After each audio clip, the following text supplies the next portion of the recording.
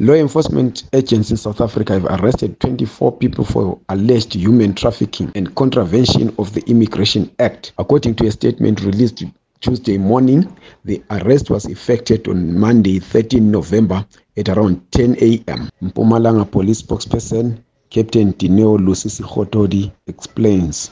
The operation followed after information was received from a reliable source about a white Toyota Quantum that was transporting passengers suspected to be undocumented foreign nationals.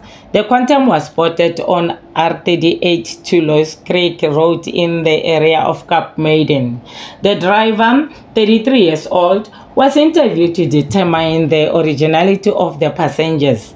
The driver informed the police that he was instructed to pick people from the road to Delmas.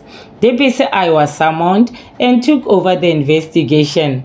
Preliminary investigation revealed that 23 foreign nationals aged between 14 and 46 were being transported. 14 Pakistani and 9 Bangladesh nationals. Among the group were 2 minors aged 14 and 17 years old.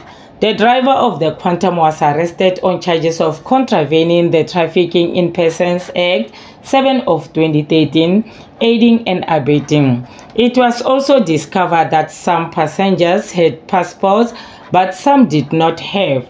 Those available passports were unstamped. All suspects were detained pending their first court appearance at Barberton District Court on Wednesday, the 15th of November 2023. More arrests are imminent. Investigation continues. Cases of illegal immigration and human trafficking have become commonplace, especially with several countries in and around Africa experiencing civil strife and economic meltdowns. Many migrants in South Africa are from neighboring Zimbabwe, Lesotho, and some East African countries like Ethiopia and Somalia. From East Asia, there are countries like Bangladesh and Pakistan which continue to churn out immigrants into South Africa as they seek either political asylum or economic betterment. Xolisi Ncube, AVG News, Johannesburg.